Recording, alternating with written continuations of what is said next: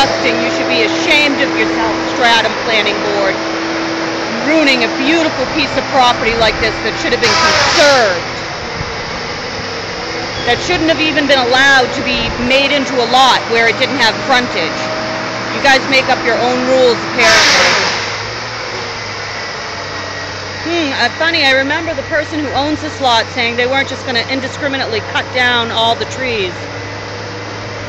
Doesn't really look like that's what's happening to me.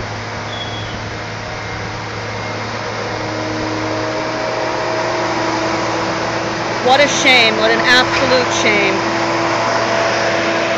How would you like this if this was in your backyard?